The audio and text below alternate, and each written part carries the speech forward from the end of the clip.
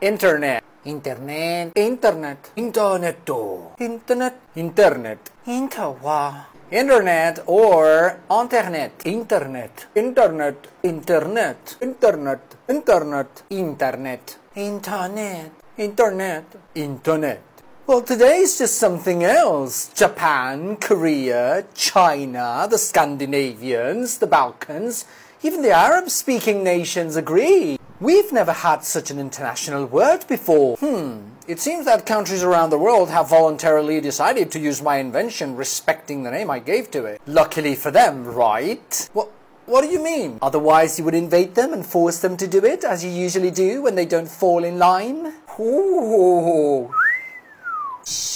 Why are you spilling the beans? You're spoiling my entire business strategy for the next quarter. I gotta get that GDP growth going. Spilling the beans? Do you think countries don't know by now? Well, you still hold the record when it comes to invading foreign nations. Have you forgotten about that? Well, that is quite debatable at this point in history. But it's not a very productive debate. We're trying to reach an agreement here. Both your closets are full of skeletons, but please spare the world your rivalry just for one day, will you? Today can be a wonderful day of global linguistic agreement. Let's not spoil the occasion, please. Alright.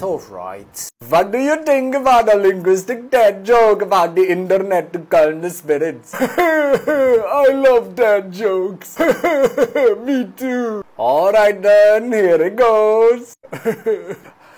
Why are spiders considered the e-boys and e-girls of the animal world? Why? Because they spend most of their time on the web.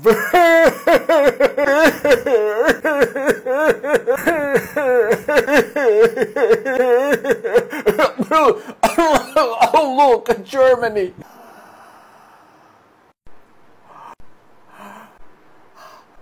Internet. Oh, wonderful! You're unrecognizable lately, Germany. Bravissimo, Germany. Buena, carnalcito. Good job, my boy. I bet you wouldn't have the balls to invade Germany anyway. I beg your pardon. I already invaded them 70 years ago to save your ass.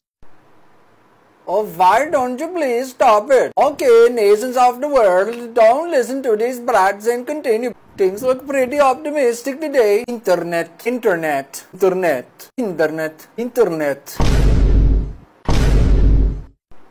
Guys, be careful. You're playing with fire today. No way I'm allowing this thing to happen. I'm calling the Pentagon and preparing the troops. Internet. Oh, splendid! Greece and Hungary are also on board. Ole, carnales. Internet is the most international word, eh? Damn, I was about to get the party started.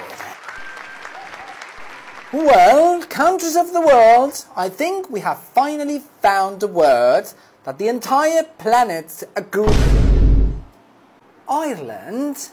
What are you suddenly doing here? You never show up to our videos. Well, you never invited me to the club in the first place. I knew you would mess up the words just to make me mad, you little rebel. Exactly as you've been doing ever since I tried to teach you proper English. Proper English? Give me a break. Okay, whatever. Just tell us how you say the word internet, will you? Hydrolian! I knew you would do that. US, it's given invasion in it.